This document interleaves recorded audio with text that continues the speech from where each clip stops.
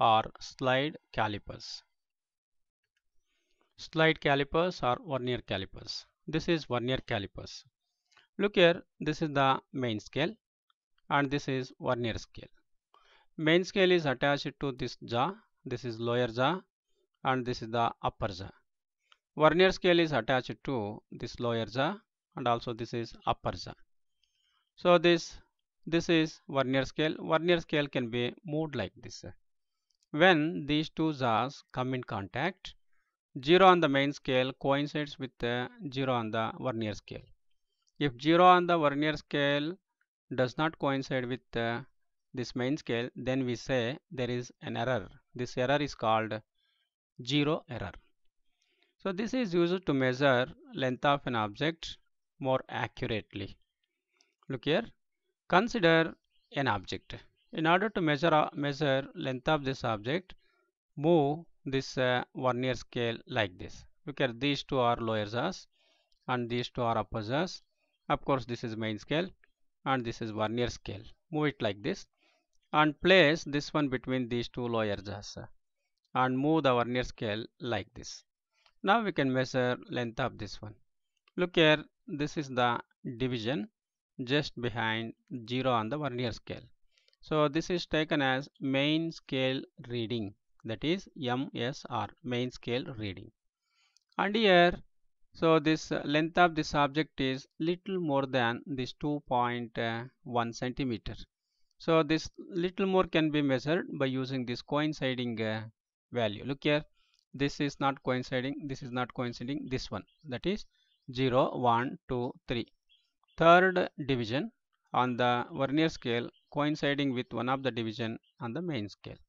So this is the coinciding vernier scale division, CVD. By knowing main scale reading and CVD, we can find the length of this object by using the formula TR is equal to total reading is equal to MSR, main scale reading, plus CVD, coinciding vernier scale division, into least count. Okay, TR is equal to MSR, that is 2.1 centimeter, plus CVD, it is 3, into least count is 0.01 centimeter. Here first multiply this 3 with this one, we get 0.03 centimeters. Now 2.1 centimeter plus 0.03 centimeter is equal to 2.13 centimeter. This is how we can measure length of an object, and this is the use of these two lower jaws. Now let us know what is the use of these upper jaws. This is the hollow cylinder. In order to measure the diameter of this hollow cylinder, we can use these upper jaws. First we have to insert these two jaws inside the cylinder like this and move the vernier scale like this. At this moves, here vernier scale is moved. This gap is equal to the distance between this edge and this edge. Now we can measure the diameter of this cylinder. Look here, just behind this 0, this is the division.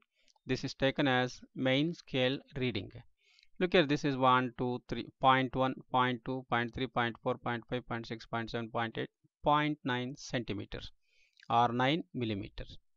And here there is a very small gap, extra length, that can be measured by knowing the CVD, coinciding value. Look here, this is not coinciding, this one is not, this one is not, of course this one. The fourth division is coinciding with one of the divisions on the main scale. So this is CVD.